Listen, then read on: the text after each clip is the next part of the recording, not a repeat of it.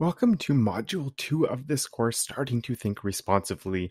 Building websites used to be simple. We had a single design, we had to make the site look exactly like that design, and then we were done.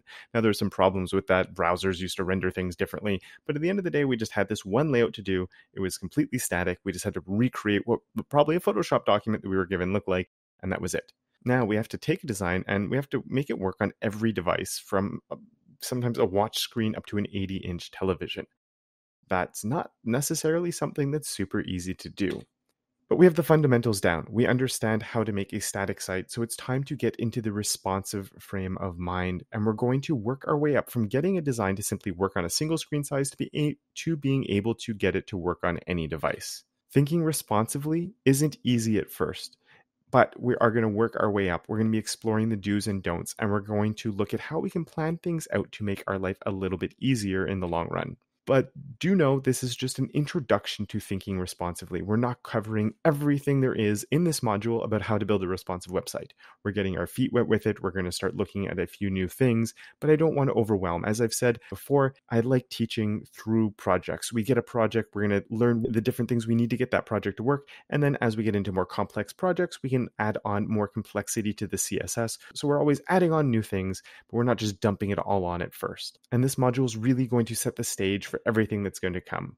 We're going to look at how to approach a layout. So you see a layout, like when you see that layout, what do you do? How do you start planning? How are you supposed to start moving forward? Before we jump into the layouts, though, we're going to look at CSS units because, well, we've seen pixels so far, but we have a whole bunch of different ones. We have ones that are absolute, we have relatives, and percentage are sort of relative units as well. And we're going to be looking at all of those.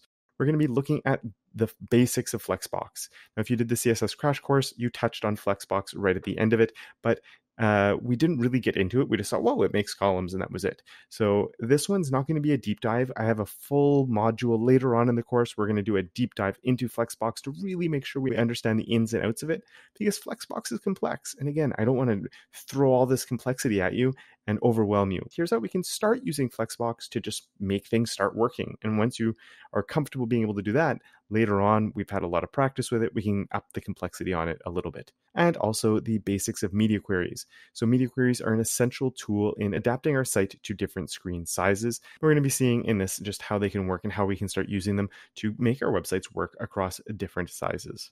We are going to work on a few different things, but this is the main thing we're going to be focusing on, which is a 3-page website that we're going to be doing, and we're going to be making it fully responsive. We're going to look at how we can go from the mobile view of that up to this full screen site, just like this one. It's going to be a lot of fun. I'm really looking forward to it. So let's jump into the lessons and start learning how we can start thinking responsively.